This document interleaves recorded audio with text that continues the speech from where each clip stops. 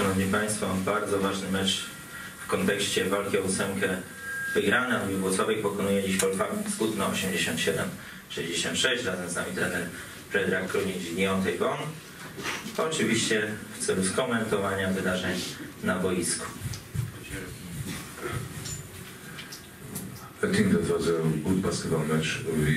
We played a good game. Congratulations for our guys. They did a really good job, especially in the first half. They played really good defense. Our same. We have good execution in our offense. They was follow our game plan, and that was something that what we want to show, especially here in our gym, to kind of aggressivity in our defense, and that was a key of this win for us. Great atmosphere in the gym. Our fans make really good job today for us, and it was good time today to be on the court. Czyli trener wspomniał, że to była dobra koszykówka dzisiaj, dobra koszykówka, zwłaszcza w wykonaniu Anwil Włocławek. Gratulacje dla swojej drużyny, w szczególności za pierwszą połowę, w której królowała dobra defensywa, ale też i skuteczny atak, i to było to, o co trenerowi chodziło, i to było to, co przesądziło w wyniku. Trener wspomniał również o znakomitej atmosferze w hali mistrzów, która napędzała Anwil. Your opinion about the game? The game overall was a great match between both teams. I like how we came out and set the tone early. The starting five set the tone early and, during the game, because last game we didn't set a good enough example. And we came out with just a little bit more passion, a little bit more aggressiveness, and it just set the tone early so we can just keep our pace of the game and play the way we wanted to play and execute on defense and offense. And as of for the night, everything we did worked out to our advantage, and we played great as a team.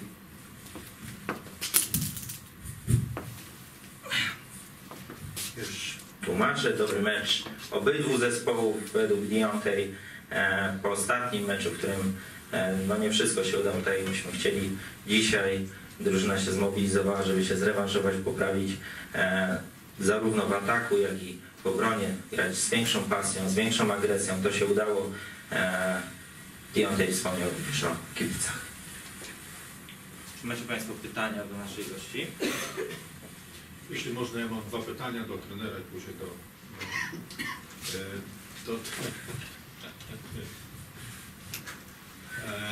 dlaczego słabiej zagrał się nasz kapitan Sejt Hajricz? What happened with Sejt Hajricz? Why did he play worse today, in journalist's opinion?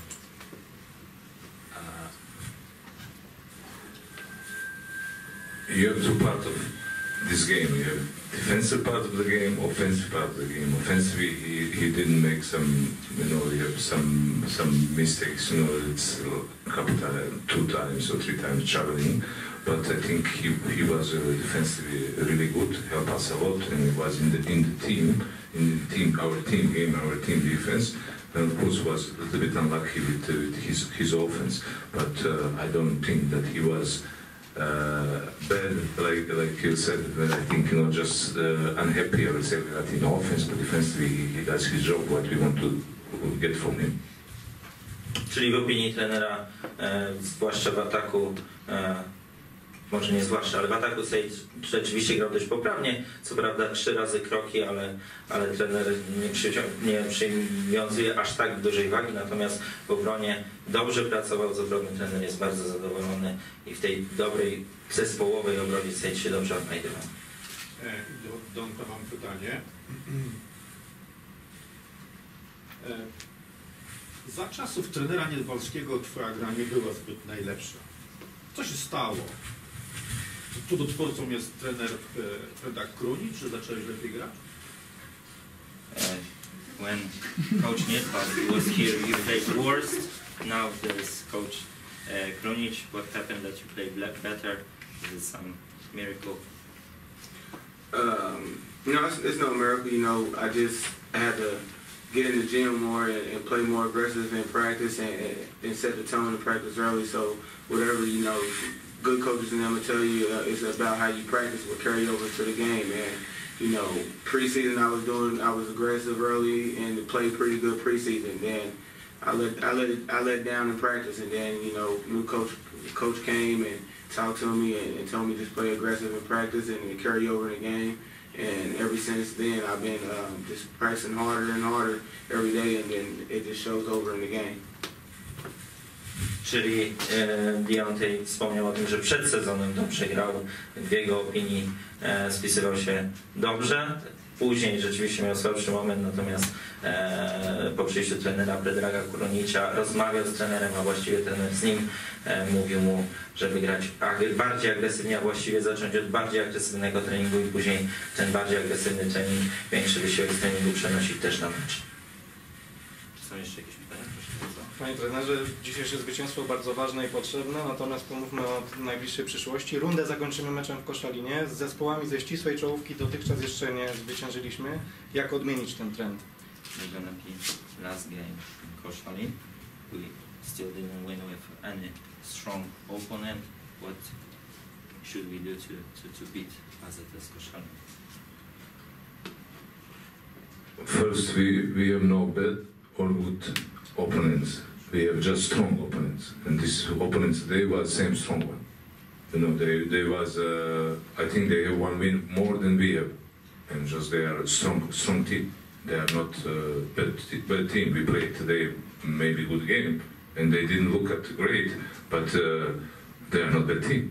They are good team, and we don't make different. We don't make good or bad teams. For us, each team is really good one, and just we don't make a difference between Kutno and Koszalin. Maybe they are in second position. They are strong. But just we don't make that different. What we have to do, we just have to keep working hard, try to improve our game, and that's only way how we can be successful. Czyli nie dzielimy rywali na dobrych i słabych. Każdy rywal dla Anwilu Włocławek jest mocny i tak samo ważny i tak samo podchodzimy do każdego rywala.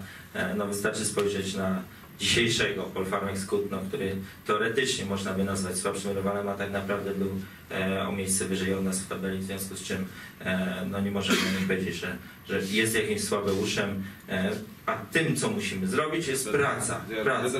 Ciągła praca, żeby osiągnąć lepszą pozycję i awansować na o kolejne miejsca w tabeli. Czy są jeszcze jakieś pytania? Ja chciałem zapytać jeszcze o Cosariola. Duży miał Pan wpływ na to, żeby on został w zespole?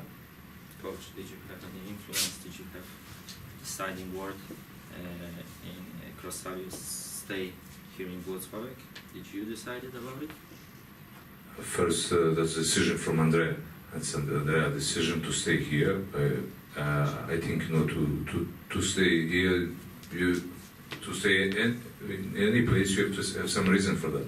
And I think with our work here together with the team or with the club, with people from the club, with the fans, with all of what we showed last two months, I think was for him. I think good to make good decision, positive decision. I think he can help the team, and I think for him it's same to good to stay here. But it was not my decision. That's his decision, and I think he's intelligent and saw that how he work, how team work, and how people in the club treat him, or atmosphere in the gym. That is enough good reason to stay here. Tu się wszystko składa w jedną całość. To jest decyzja oczywiście ostateczna zawsze Andrei, natomiast tak jak trener powiedział, to jest jedyna mądra, rozsądna decyzja Andrei, bo zarówno on wykonuje dobrą pracę dla klubu, on dobrze gra, on się rozwija, ale i klub również na jego konto pracuje, dba o niego, no i jest to bardzo dobre miejsce dla Andrei.